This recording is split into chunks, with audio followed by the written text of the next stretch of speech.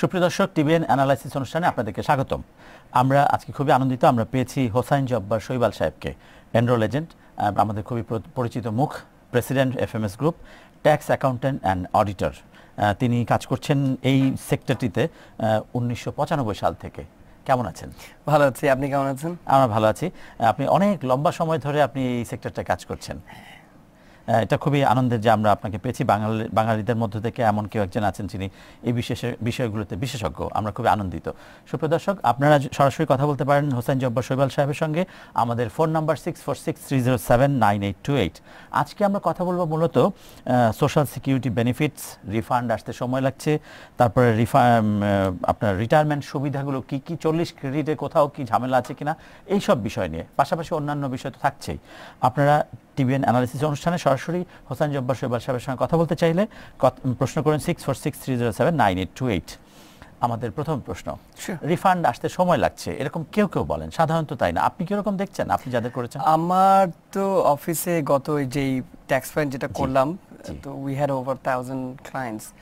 আমরা কিন্তু এরকম ওভার 1000 ক্লায়েন্টস এই ট্যাক্স সিজনে যে করলাম আমরা, যে এই গত জানুয়ারি ফেব্রুয়ারি মার্চের সময় আর কি, যেগুলো ইন্ডিভিজুয়াল ক্লায়েন্টস, আসলে কিন্তু এরকম ইস্যুস দেখিনি।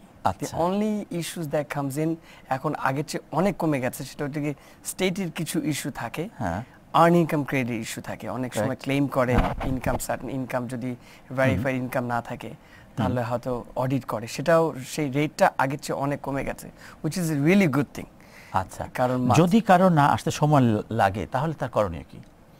প্রথম কথা হলো যে তারা অবশ্যই একটা চিঠি দিবে। আচ্ছা, কেন দেরি হচ্ছে সে কারণে দিবে।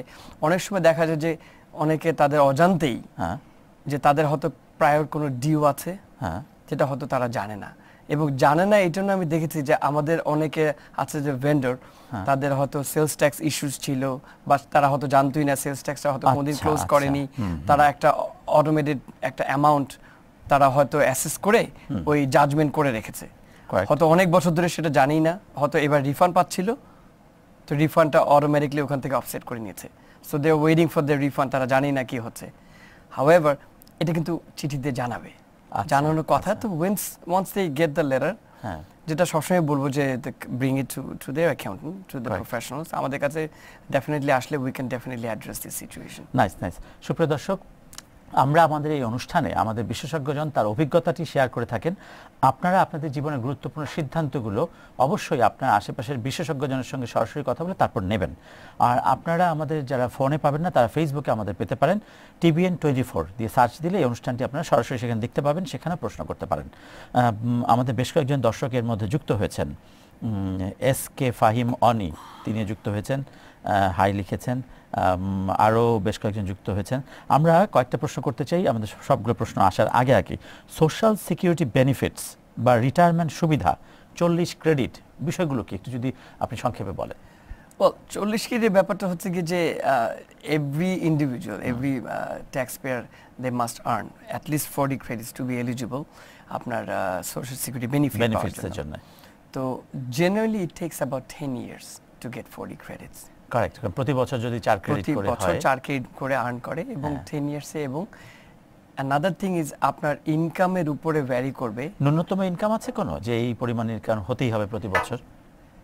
নট নেসেসারিলি, না, সেটা থাকতে হবে না, কিন্তু ইনকামের উপরে last 5 years of his retirement, মানে বিফোর রিটায়ারমেন্ট লাস্ট 5 ইয়ার্সের ইনকামটা অবশ্য ভ্যারি করবে তার retirement benefit, which makes a big difference.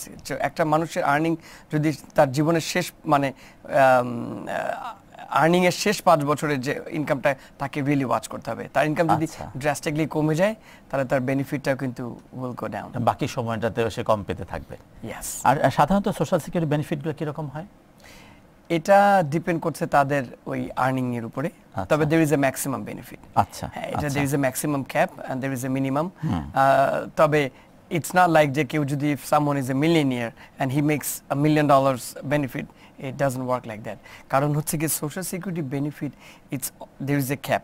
Only even someone makes $1 million, social security যে পেমেন্টটা দিতে হয়, social security ট্যাক্সটা যেটা দিতে হয়, only up to a maximum amount, যেটা last year I believe it was like $110,000. এটার উপরে আই মে বি রং, কারণ আমার কাছে চার্টটা নেই, তো ওই অ্যামাউন্টের উপরেই কিন্তু সোশ্যাল সিকিউরিটি ট্যাক্সটা দিতে হয়। So that means it doesn't matter, only maximum benefit যেটা আছে সেটাই পাবে ওয়ান্স দে রিটায়ার। তো but based on their income of course. ওকে, তাহলে একটা বিষয় আমরা দেখি যে অনেকে আছেন যে তিনি তার বাবা মাকে আনতে চান, তার একটা স্পন্সরশিপের ব্যাপার আসে। এই যে ট্যাক্স ফাইলিং এর সঙ্গে স্পন্সর করার কোনো সম্পর্ক আছে কি? অ্যাবসলিউটলি। এখন ব্যাপার হয়েছে গিয়ে যে আপনি যখন স্পন্সর করছেন কাউকে, আপনার income is one of the biggest factor because you sponsoring for year families. The government wants to know whether you earn enough money. আপনি কি এনাফ আর্ন করেন কিনা to support your family, so that's the factor. তো এই জন্যই এই ইনকামের ব্যাপারটা it comes in to play. So government একটা পভার্টি লাইন, একটা পভার্টি গাইডলাইন আছে which is up to 125% poverty guideline. এটা যে কোনো গুগলে সার্চ করলে পাওয়া যাবে যে চার্টটা। সো সেই চার্টটা ফলো করতে হবে। নট অনলি এটার একটা ফ্যাক্টর হচ্ছে কি যে তার ইন্ডিভিজুয়াল ফ্যামিলি মেম্বার কতজন এবং কতজনের জন্য সে স্পন্সর করছে বা তার ফ্যামিলি মেম্বার, এই টোটাল অ্যামাউন্টটা ওই চার্টের সাথে মিলিয়ে দেখতে হবে যে whether he earned enough money, আচ্ছা আচ্ছা, আর্নিং আছে কিনা টু সাপোর্ট দ্য ফ্যামিলি, মনে করেন বাবা মার জন্য যে করতে হলে। কিন্তু এটা হচ্ছে গিয়ে তার যদি ইনকাম অবশ্যই থাকতে হবে, কিন্তু যদি না থাকে সেটার জন্যও কিন্তু গভর্নমেন্ট, যেটা USCIS আপনার অল্টারনেট ব্যবস্থা করে রেখেছেন। সেটা হচ্ছে তোমার যদি এনাফ ইনকাম না থাকে, we do give you an option যে তুমি একটা আপনার এটাকে বলে হচ্ছে জয়েন্ট স্পন্সর। আচ্ছা, সো সামওয়ান এলস, কারো যদি ইনকাম থাকে সে জয়েন্টলি এই সাপোর্ট দিতে পারবে, স্পন্সর দিতে পারবে। এখন যদি আমরা আপনাকে একটা প্রশ্ন করি, আমাদের অনেকেই বেশ কয়েকজন প্রশ্ন করেছেন, মির্জা বি, চামেলি, বাবুল সাহেব, বেশ কয়েকজন আমাদের সঙ্গে যুক্ত হয়েছেন ফেসবুকে। আমরা একটু পরে আসছি প্রশ্নগুলোতে। যেমন এখানে বাবা মা আছেন কিন্তু তাদের কোনো স্বীকৃত আর্নিং ছিল না, তার ক্ষেত্রে রিটায়ারমেন্ট বেনিফিটটা কিরকম হবে বা বিষয়টা আসলে কতটুকু আসলে ঠিক এখানে দুটো ফ্যাক্টর আছে। একটা হচ্ছে কি যে if someone came at there letter age, মনে করেন দে আর already 60s or mid 60s এ যদি চলে আসে, তাহলে এটা তার 40 পয়েন্টস পাওয়ার ব্যাপারটা আসলে কিছুটা unrealistic, because he needs to earn, মানে উনি দাবি করবেন কিভাবে বা উনি চাইবেন, right, because he never worked or stayed long enough to earn 40 credits. তো সেই ক্ষেত্রে এটা আসলে রিয়েলিস্টিক না। হাউএভার এখানে কিছু কিছু বেনিফিট কিন্তু গভর্নমেন্টের আছে এখানে। দে are not really retirement income, but it's a subsidiary income. আপনার যদি আর্নিং না থাকে, you still eligible for some certain benefits. এটা কিন্তু they should really search for it. State to state vary করে কিছু বেনিফিট যেমন পাওয়া যায়। তারা গ্রিন কার্ড হোল্ডার হিসেবে একটা সার্টেন বেনিফিট পাবে। তারা যদি when they become a citizen, they also get certain benefit. Even there is certain social security benefit, they are eligible. এটা ঠিক এই বেনিফিট না, but it's an alternate benefit. জি, অল্প maybe $700-800 a month extra benefit যে কোনো individual যদি say if he becomes a citizen, এই বেনিফিটটা কিন্তু দে আর এলিজিবল। আমাদের বাবা মা বা যারা আছেন, যারা এই দেশে এসেছেন, কেউ যদি আর্ন না করে থাকলেও যদি অ্যাটলিস্ট সিটিজেন হয়, তাহলে সে কিন্তু সোশ্যাল সিকিউরিটি ডিপার্টমেন্টে যে এই বেনিফিটের জন্য অ্যাপ্লাই করতে পারে এবং দে উইল গেট ইট। ওকে, এখন যদি কারো মনে করেন যে কারো আর্নিং চলছে, প্রতি বছরই তার ক্রেডিট যুক্ত হচ্ছে, মাঝখানে যদি তার আর্নিংয়ে কোনো গ্যাপ থাকে, 2 বছর সে কোনো আর্ন করেনি, তাহলে তার ক্রেডিট পরবর্তী সময় আবার আর্নিং শুরু হলে বা ট্যাক্স ফাইল করা শুরু হলে সেটা কিভাবে কাজ করবে? হয়তো যে গ্যাপটা পড়লো ওটা হয়তো মেকআপ করতে another couple more years। হয়তো যদি 2 বছর গ্যাপ পড়লো তাহলে হয়তো 2 বছর বেশি লাগছে তার ওই ক্রেডিটটা, তখন সেটা বাড়তিটা যোগ হয়ে যাবে। হ্যাঁ, এটা that will be added, that's no problem। আচ্ছা, এবার আপনাকে এনরোল এজেন্ট হিসেবে আপনাকে একটা প্রশ্ন করতে চাই, সেটা হচ্ছে আইআরএস কোন কোন বিষয়ে অডিট করতে পারে সাধারণত, এই ট্যাক্স ফাইলিং এ অন্যান্য বিষয়ে? এখানে দুটো ফ্যাক্টর আছে। একটা তো অবশ্যই যে the computerized একটা প্রোগ্রাম আছে, সফটওয়্যার আছে in house with the IRS অথবা state, they run their own program। যে অনেক সময় বলে যে the audit is sometime random, এটা র্যান্ডম হতে পারে। র্যান্ডম অডিট করলেও দেখা যায় যে certain expenses or certain income কিছু যদি আপনার রেলেভেন্ট, ওরা জানে যে which is like a red flag. For example, আপনি ছোট্ট একটা এক্সাম্পল বলি, যেটা হলো কি যে ম্যাক্সিমাম ক্ষেত্রে যেটা দেখা যায়, আপনার দেখাচ্ছে আইটেমাইজ ডিডাকশন একটা one of the big factor. And itemize ডিডাকশনে দেখা গেল যে একটা সামওয়ান মেডিকেল এক্সপেন্স অথবা দেখা গেল চ্যারিটি। এখন একটা পার্সন হয়তো আর্ন করে, just to give an example, let's say $60,000। এখন এই বছর সে তার চ্যারিটি এক্সপেন্স দেখালো $12,000, just to give an example. So not that it's impossible, it's possible, someone may be paid, kintu it's automatically it's on a red flag, because someone computer probably will dictate that maybe it doesn't look realistic, that if someone made only $60,000, how can he afford to pay $12,000? Correct. So these are some things that sometimes it plays a role to the audit. এটা একটা factor থাকে। আর তো যে কোনো কারণেই হতে পারে, যেমন মনে করেন আপনার one of the most common thing হচ্ছে গিয়ে আপনার self employed people who always tend to show there expenses two minimise. আপনার ইনকামকে মিনিমাইজ করার জন্য তো এক্সপেন্স দেখাবে, এটা তো নর্মাল। তো এই এক্সপেন্সটা দেখানোর ক্ষেত্রে যদি দেখা যায় যে এক্সপেন্সটা is two excessive, sometime they can generate, মনে করেন travel expense, E probably showed way too much expenses based on the revenue, it can be detected that as a red flag. তো হয়তো audit money কিন্তু এমন না যে they are saying they give me my money, they are saying okay you gave me the whatever figures you gave me, give us the evidence of the expenses, go show us the evidence or documentation. তুমি যে খরচগুলো দেখিয়েছো তার পক্ষে তুমি যুক্তি দাও বা তোমার কাগজগুলো আমাদেরকে দাও। আমরা সাধারণত এরকম অনেককে দেখি যারা ধরেন গ্রিন কার্ড আছে কিংবা ধরেন যাদের পাসপোর্ট আছে কিন্তু বাংলাদেশে তারা বিজনেস করছেন, তারা এখানে ট্যাক্সে তাদের আর্নিং দেখাবেন কিভাবে বা বিষয়টা কতটুকু জরুরি? Very very interesting question. I'm glad you asked me that question, কারণ আমি এই ব্যাপারটা আমার মাথায় ছিল যে আমি আসলে আমাদের ক্লায়েন্টদেরকে এটা একটু বলার যে আমাদের অনেকেই আছেন আপনারা যে হয়তো এখন আপাতত maybe you became a citizen, আপনারা মোস্ট অফ ইয়োর টাইম আপনারা দেশে থাকছেন। তো আপনি যদি দেশে আপনার probably you have good dissent amount of income, please please please আপনার যে ইনকামটা, যেহেতু ইফ ইউ আর সিটিজেন, আপনার এই পুরো আর্নিংটা আপনি কিন্তু you will be more than happy to show your tax return in the US. আপনাকে প্রতি বছর if you are married, their guideline change হচ্ছে প্রতি বছর একটু করে বেশি। I think এই বছরে anywhere between $100,000 to $110,000 এর মতো, এক্সাক্ট ফিগারটা আমার কাছে নাই, বাট এই পর্যন্ত ইনকাম আপনি you can show, এটাকে বলে waiver, আপনি you can waive that amount of income without paying any taxes.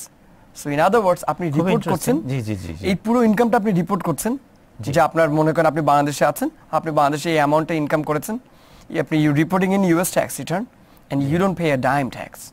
এর আর কি বেনিফিট থাকে? আপনার যদি টাকা ব্যাংকে থাকে, বাংলাদেশের ব্যাংকে আছে বা ইভেন ইউএস ব্যাংকে আপনি টাকা রাখেন, you already proven, hey look at I'm already showing my income, here is my tax return. Correct. Without any, এটা কতটুকু জরুরি শো করাটা? প্রথম কথা হলো যে এটা জরুরি ব্যাপারটা না, এটা হলো গিয়ে it's a must করতে হবে। হ্যাঁ, it's a must, কারণ আপনি ইনকাম করবেন, আপনি you are required to show earning থাকলে সেটা আপনার আমেরিকান গভর্নমেন্টকে সেটা, এবং আমেরিকান গভর্নমেন্ট আপনাকে কি বেনিফিটটা দিচ্ছে, you giving me the whole way, বিশাল ব্যাপার। অনলি শর্ত হচ্ছে কি যে as long as you prove যে most of your almost 11 months of your 12 months জি আপনি ওই যেই দেশের থেকে ইনকাম করেছেন সেই দেশে আপনার রেজিডেন্সি বা সেই দেশে আপনি আছেন, that's the only thing you have to say.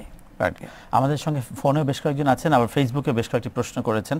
আমরা একটা প্রশ্ন নিতে চাই। মাহফুজ এমডি রহমান তিনি লিখেছেন, কোন সিটিজেন 63 বছর বয়স হওয়ার আগে ডিসেবল হলে সোশ্যাল সিকিউরিটি থেকে কোনো বেনিফিট পাওয়া যায় কি না? Absolutely yes, no problem. Anybody becomes disable, they can go directly to the Social Security Office right away and apply for disability benefit. জি এটার জন্য কোনো 65 লাগবে না।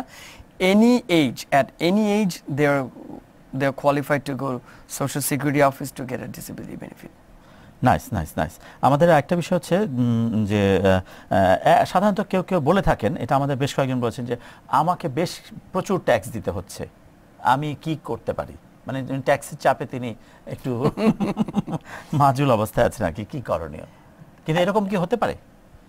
ট্যাক্স এখন এটা তো it's all based on a certain math. এখন তার ইনকাম, তার ধারণা যে তার অনেক বেশি ট্যাক্স দিতে হচ্ছে, এখন এটা কোন কোন ক্ষেত্রে কিন্তু হয় যে যারা স্পেশালি যারা W2 এমপ্লয়িজ এবং তাদের যদি দেখা যায় যে অনেক ক্ষেত্রে husband and wife they earn money and if they earn let's say over $200,000 তাদের ক্ষেত্রে কিন্তু কথাটা অনেকটা অপ্রিয় সত্য। They really end up paying so much taxes when আপনার সার্টেন অ্যামাউন্ট ইনকামের পরে চলে গেলে ইট almost over 40% of your income goes away. আচ্ছা আচ্ছা, সোশ্যাল সিকিউরিটি বেনিফিটটা নিয়ে এবার আপনার এটা নিয়ে একটা সম্পূরক প্রশ্ন এসেছে। তিনি যদি সিটিজেন না হন তাহলে কি তিনি সেইভাবে সোশ্যাল সিকিউরিটি দাবি করতে পারেন যদি গ্রিন কার্ড হোল্ডার হন? না, সোশ্যাল সিকিউরিটি বেনিফিটের জন্য ইউ মাস্ট বি সিটিজেন। আচ্ছা, এছাড়া স্টেট বেনিফিট দিতে পারে। ওকে, state has a benefit programme যেটা আপনি গ্রিন কার্ড থাকা অবস্থাতে আপনি you can try to apply যদি আপনার ইনকাম না থাকে। স্টেট টু স্টেট ভ্যারি করে, তবে নিউ ইয়র্ক স্টেট ডেফিনেটলি এই বেনিফিটটা দেয়, এটা আমি জানি for the fact. R federal benefit যেটা সোশ্যাল সিকিউরিটির জন্য আপনাকে বেনিফিটের জন্য আপনাকে ইউ মাস্ট বি সিটিজেন। আচ্ছা, আমরা এই প্রশ্নটা নিয়ে একটু বিরতিতে যাব। MD আলম তিনি লিখেছেন, আমি গ্রিন কার্ড হোল্ডার, আমার পিডি হচ্ছে 27 মার্চ 2017, আমার কেস ডকুমেন্ট কোয়ালিফাইড হয়েছে 15 এপ্রিল 2019, এখন জুনে ইন্টারভিউ লেটার পেতে কোন সময় পেতে পারি? আর visa class F2A। F2 visa এটা তো student visa, that's non immigrant visa. আচ্ছা, এটা এখন ইন্টারভিউ ডেট কি বলেছে কি এটা আছে? লিখেছেন কোয়ালিফাইড হয়েছে 15 এপ্রিল 2019। আমার মনে হয় যে প্রশ্ন আরো কিছু বিষয় এখানে, হ্যাঁ এখানে কিছু আমি হয়তো ক্লিয়ারলি কোশ্চেনটা বুঝতে পারছি না, ওনাকে বলেন মাই Apology, I didn't get the whole question, তো পরে আমাকে ডিটেইলস হয়তো। আচ্ছা, জি ধন্যবাদ। বিস্তারিত আপনাকে, আপনি সরাসরি হোসেন জব্বার সোহেল সাহেবের সঙ্গে যোগাযোগ করলে আমরা হয়তো বিস্তারিত আপনি জানতে পারবেন। আমরা একটা বিরতিতে যাচ্ছি, বিরতি থেকে ফিরে এসে আমরা বাকি প্রশ্নের উত্তর নেব। সুপ্রিয় দর্শক, আমরা যাচ্ছি বিরতিতে। সুপ্রিয় দর্শক, টিবিএন অ্যানালিসিস অনুষ্ঠানে আপনাদেরকে আবারও স্বাগতম। আমরা কথা বলছিলাম হোসেন জব্বার সোহেল সাহেবের সঙ্গে, এনরোলড এজেন্ট এবং একই সঙ্গে ট্যাক্স অ্যাকাউন্টেন্ট অ্যান্ড অডিটর। আমরা ওনাকে পেয়ে খুবই আনন্দিত। আমরা বেশ কিছু বিষয় আলোচনা করছিলাম, কয়েকটি প্রশ্ন আমাদের কাছে এসেছে। আপনারা যদি সরাসরি হোসেন জব্বার সোহেল সাহেবের সঙ্গে কথা বলতে চান তাহলে আমাদের এখানে নাম্বার 646-307-9828। আমরা কথা বলছিলাম সোশ্যাল সিকিউরিটি বেনিফিট এবং অন্যান্য বেনিফিট নিয়ে। আমাদের সঙ্গে যারা ফোনে আছেন, আমরা কিছুক্ষণ মধ্যে ফোনে ঢুকবো, তার আগে একটু বলে রাখতে চাই আমাদের এখানে উপস্থিত বিশেষজ্ঞজন তার অভিজ্ঞতাটি আপনাদের সঙ্গে শেয়ার করবেন। আপনাদের জীবনের গুরুত্বপূর্ণ সিদ্ধান্তটি সরাসরি তার সঙ্গে কথা বলে তারপর আপনারা নিতে পারেন। বেশ কয়েকজন আমাদের সঙ্গে প্রশ্ন করেছেন, ফেসবুকেও করেছেন। একজন লিখেছেন, ভাই খুব সাধারণ প্রশ্ন, বিষয়টা ইম্পর্টেন্ট বলে আপনাকে করছি, যে পাসপোর্ট নিয়ে লং টাইম দেশে কাটাচ্ছেন অনেকে আছেন, কতদিন পর্যন্ত থাকা যায়? আর গ্রিন কার্ড নিয়ে কতদিন পর্যন্ত আমেরিকার বাইরে থাকা যায়? যদি ইউএস সিটিজেন হলে তো देयर इज নো রেস্ট্রিকশন, মানে পাসপোর্ট থাকলে আর যতক্ষণ সেটা যে দেশে থাকবে সেই দেশে যদি তাকে পারমিট করে অ্যালাউ করে তাহলে আর কোনো সমস্যা নেই। আর গ্রিন কার্ড হলে, গ্রিন কার্ডের ব্যাপারে এখানে জেনারেলি একটা person can be out of the country up to 1 year. G, okay, up to 1 ইয়ার পর্যন্ত কোনো রেস্ট্রিকশন নেই। এখন অনেকে বলে 6 মাসের ব্যাপার, অনেকে বলে 2 বছরের ব্যাপার। এই ব্যাপারটা আমি একটু ক্ল্যারিফাই করে দিই। প্রথম হচ্ছে কি যে জেনারেলি একটা মানুষ যদি দেশের বাইরে যায় 12 মাসের মধ্যে তাকে ফিরলে তার দেয়ার suppose two there shouldn't be no problem to come back. জি, এটা হচ্ছে জেনারেল রুল। জি, এখন 6 মান্থসের ব্যাপারটা হচ্ছে কি যে সে যদি এখানে রেসিডেন্সি থেকে যদি আলটিমেটলি যদি সিটিজেনশিপের জন্য যদি অ্যাপ্লাই করতে চায়, তখন যদি 6 মাসের বেশি যদি একটানা থাকে, পুরো বছরটাই will count করা হবে না, will not be counted. Okay. So যে কারণে এই 6 মাসের ব্যাপারটা কিন্তু it factors. জি, আরেকটা ব্যাপার হচ্ছে যে কেউ যদি ভাবলো যে দেশে কোনো বা দেশের বাইরে যেতে চাচ্ছে কোনো কারণের জরুরি কারণে যেতে হবে, রি-এন্ট্রি পারমিট বলে একটা অ্যাপ্লিকেশন করলে আপনাকে USCIS আপ টু 2 ইয়ার্স আপনাকে একটা পারমিশন দিবে যে আপনি you can stay out up to 2 years. This R all basic rules that এটা কিন্তু একবারই পাওয়া যাবে, বেশি হ্যাঁ একবার। এবং এটা আমাদের প্রচুর আমাদের বাঙালি ইমিগ্রেন্টরা দে অ্যাপ্লাইড এবং তারা বেনিফিট নিয়েছে অল দিস থিংস। কিন্তু recently the factors have change. আমি প্রশ্নটা আপনাকে করতে যাচ্ছিলাম যে বর্তমান সময় অনুযায়ী আসলে কি করা উচিত? আমি বলবো যে এই ব্যাপারে খুবই সাবধান হওয়া উচিত, কারণ এখন স্পেশালি লাস্ট 12 to 18 মান্থস দেখছি, এবং এটা আরো বাড়ছে ক্রমাগত, সেটা হলো কি যে দে আর রিয়েলি স্ক্রুটিনাইজিং পিপল, যে বাইরে কারা বেশি দিন থাকে এবং কেন থাকছে, যদি থাকে তাদেরকে স্ট্রিক্টলি তাদেরকে নোটিস রেস্ট্রিকশন দিয়ে দিচ্ছে যে this is probably your last time, if you continue doing that we will, and they have the right to cancel your green card, এবং তারা বলেছে যে then they will do it. এবং সেই ক্ষেত্রে আমি বলবো যে এটা আসলে তাদের যদি বাইরে থাকতেই হয় তাহলে তাদের সিটিজেনশিপটা সিকিউর করে then they should do it. জি, আমাদের একই কথা, যেহেতু এটা একটা অত্যন্ত মূল্যবান একটি সুযোগ, ফলে সেটা কোনোভাবে আহত করা উচিত না। আমাদের সঙ্গে ফোনে বেশ কয়েকজন আছেন। হ্যালো, কে আছেন আমাদের সঙ্গে ফোনে? আপনার নাম পরিচয় বলে প্রশ্নটি করবেন। আমি শিকদার ভাই বলছি। জি জি জি, বলুন। আসসালামু আলাইকুম। ওয়ালাইকুম। আমি 2001 এ সিটিজেনশিপ হয়েছি, ঠিক আছে? 2001 এ জি সিটিজেনশিপ। জি জি জি আচ্ছা জি জি বলুন। সো এখন যদি আমি, এখন আমার 60 বছর হয়েছে। জি। সো এখন যদি আমি সোশ্যাল সিকিউরিটি বেনিফিট নেই তাহলে মান্থলি কত পাইতে পারি? আপনাকে 65 পর্যন্ত ওয়েট করতে হবে আপনার বেনিফিটের জন্য। ওকে। হ্যাঁ, আপনাকে অ্যাপ্লাই করার জন্য 65 পর্যন্ত ওয়েট করতে হবে। আপনাকে আপনার এখনো মানে বয়সের এলিজিবিলিটি এখনো হয়নি। জি জি, ধন্যবাদ। আমার মনে হয় আপনি আপনার প্রশ্নের উত্তরটি পেয়েছেন। আরো বেশ কয়েকজন ফোনে আমাদের ওয়েট করছেন, আমরা একটু নিয়ে নিই। হ্যালো, কে আছেন আমাদের সঙ্গে ফোনে? আপনার নাম পরিচয় বলে প্রশ্নটি বলবেন। হ্যালো, শুনতে পাচ্ছেন? হ্যাঁ, লাইনটা বোধহয় কেটে গেছে। জি, আমরা একটা প্রশ্ন আপনাকে করতে চাই, এটা খুবই জরুরি। অনেকে আমরা দেখতে পাচ্ছি যে বাংলাদেশ থেকে এসেছেন বা অন্যান্য জায়গা থেকে এসেছেন, তাদের কোনো ক্রেডিট নাই, তাদের কোনো আর্নিং নাই, কিন্তু ধরেন তাদের এখানে কোনো অ্যাসেটও নাই, কিন্তু বাংলাদেশে হয়তো তিনি কোনো রকম কোনো ব্যবসা বা কোনো বাড়ি বিক্রি করে তার হাতে কিছু ক্যাশ টাকা আছে, সেটা তিনি ইনভেস্ট করতে চান। এটা কি পসিবল? এটা খুবই সম্ভব, এবং এই ব্যাপারে ইটস এ ভেরি এক্সাইটিং কিছু প্রোগ্রাম এই গত রিসেন্টলি কিছু এসছে, কিছু ভেরি এক্সাইটিং প্রোগ্রাম, যেটা I just did one of the case, যে ব্যাপারে আপনি আমাকে বললেন। এটা আইরনিকলি যে আমরা এর আগেবারে যখন এসেছি আপনাদের সাথে লাইভ টক শোতে, তখন we had programs for no income no asset programme. এখন we've got new programs that comes in no income, no asset, no credit. আচ্ছা, in other words, কারো যদি ক্রেডিটও না থাকে, কারো ইনকাম নাই, এবং তাদের অ্যাসেটও যদি তারা যদি if they cannot prove the assets, seasoned asset to the, সেই ক্ষেত্রেও লোন করা সম্ভব।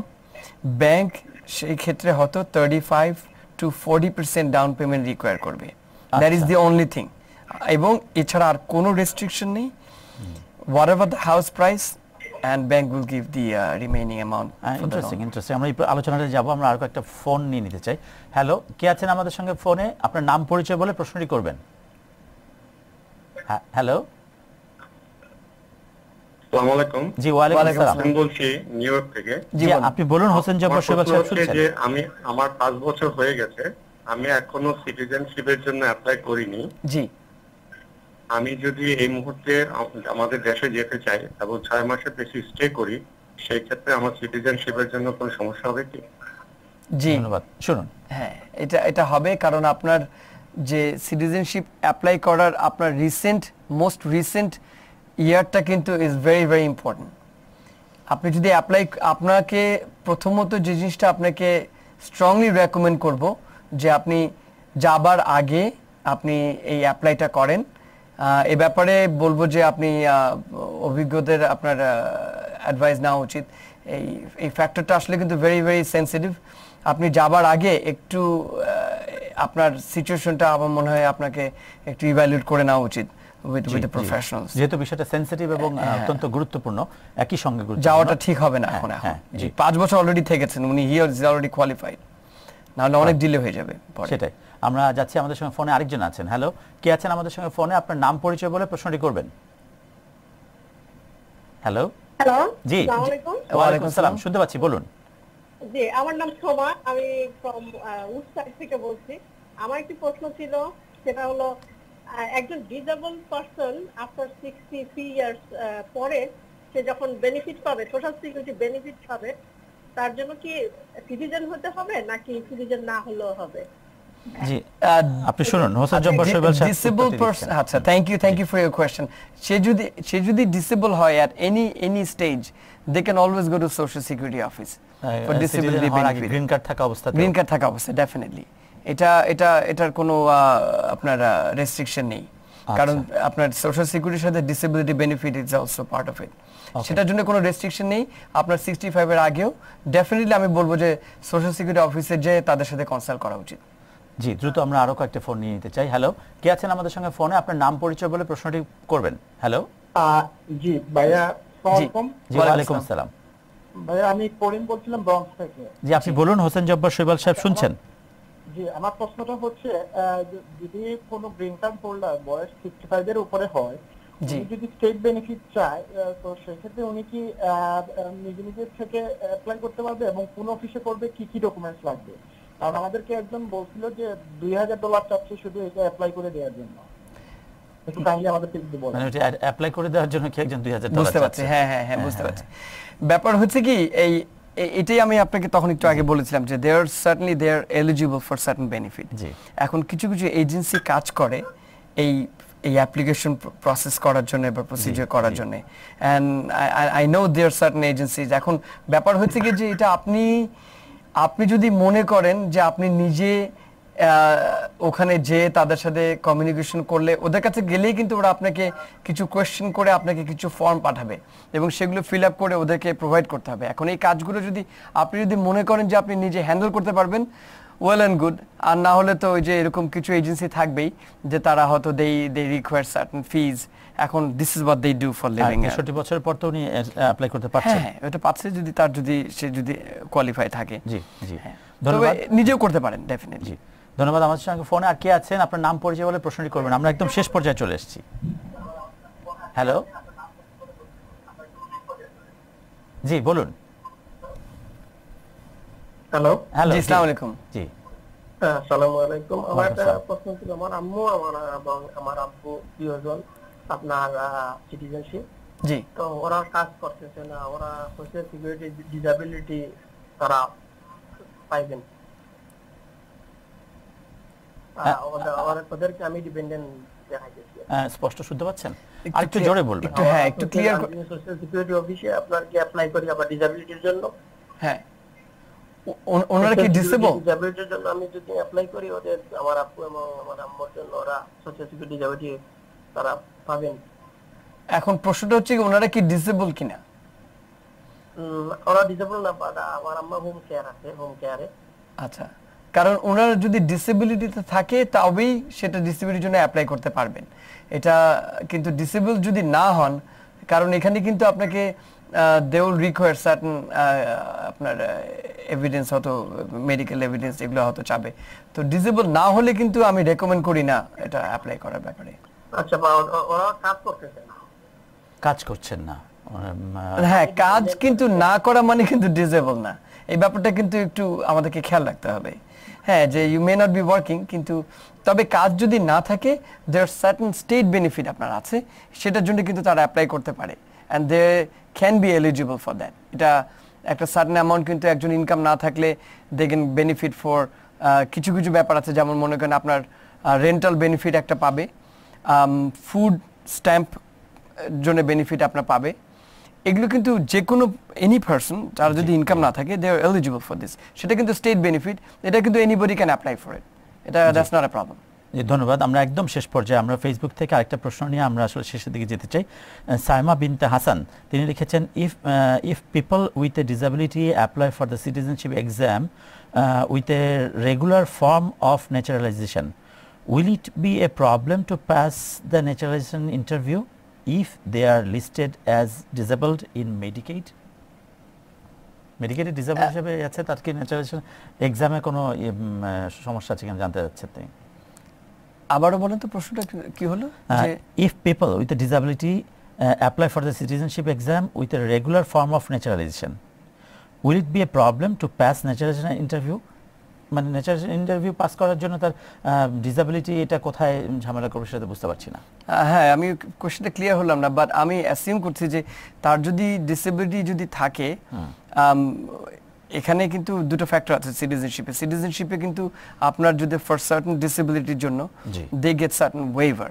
এখন সেই ওয়েভারটা হচ্ছে কি যে disability in terms of a health disability or in terms of a mind, আপনার মনে করেন ব্রেইন ডিসেবিলিটি থাকতে পারে, যেমন অনেক কিছু আছে যে আপনার মনে করেন আপনি অনেক কিছু মনে রাখতে পারে না, সেই ক্ষেত্রে কিন্তু তারা সিটিজেনশিপের জন্য দে এলিজিবল টু ফাইল, কিন্তু ওই যে কোয়েশ্চেনে কিছু ওয়েভারের ব্যাপার থাকে, সেই জিনিসগুলো কিন্তু তারা দে এলিজিবল, যে তারা তাদের জন্য যে সমস্ত এক্সামগুলো থাকবে দে গেট আ ওয়েভার। আমি জানি না সেই কথা বলছেন কিনা আপনি। এরপরে আমাদের সঙ্গে ফোনে কথা বললে আমরা একটু ডিটেইল বুঝতে পারবো। আমরা একদম শেষ পর্যায়ে বাড়ি কেনা বেচা লোন নেওয়ার বিষয়টি আমরা আরেকদিন আপনার সঙ্গে আলোচনা করতে চাই, কারণ এটা অত্যন্ত গুরুত্বপূর্ণ আমাদের যারা ইনভেস্টর ভাই ব্রাদার আছেন তাদের জন্য, যারা আসছেন নতুন করে। আমরা নিশ্চয়ই আপনাকে আগামী বুধবার বা তারপর বুধবার আবার পাচ্ছি। ঠিক আছে, ওই লোনের ব্যাপার যেগুলো নতুন নতুন যে প্রোগ্রামগুলো আসছে ওটা নিয়ে আমরা তাহলে তখন কথা বলবো। আপনি দর্শকদের উদ্দেশ্যে কিছু বলতে চান? এটা বলতে চাচ্ছি একটা ব্যাপার, যে অনেকের ক্ষেত্রে যে সিটিজেনশিপে যদি আপনাদের যদি if you don't have certain income যদি আপনার না থাকে, তাহলে আপনি you may be eligible for entire আপনার application fee waiver. Application fee কিন্তু অনেক টাকা, অ্যান্ড এই অ্যামাউন্টটা কিন্তু আপনি ওয়েভ পেতে পারেন। এবং সবচেয়ে মোস্ট ইন্টারেস্টিং হচ্ছে কি যে আপনি যদি এই ভিসা ফিটা যদি ওয়েভার যদি নেয়, ভিসা ফিটা যদি না, অনেকে মনে করে যে না এই টাকাটা যদি না নিই তাহলে হয়তো I might be in trouble in interview, but that has no factors at all. তো যদি কারো যদি ইনকাম যদি না থাকে, they should definitely take advantage about the no visa application fee, যে আপনার সিটিজেনশিপের অ্যাপ্লিকেশনের সেই অ্যাডভান্টেজটা নেওয়া উচিত। ধন্যবাদ আপনাকে। আপনার কাছ থেকে অনেক গুরুত্বপূর্ণ বিষয় আমরা জানতে পেরেছি। সুপ্রিয় দর্শক, আমরা আবারও আপনাদের সঙ্গে হয়তো দেখা করব নতুন কোনো গেস্ট নিয়ে, আর আমাদের এই অতিথিকে আবার আমরা আপনাদের সামনে হাজির করার চেষ্টা করব সামনের কোনো একদিনে। সেই পর্যন্ত ভালো থাকবেন সবাই।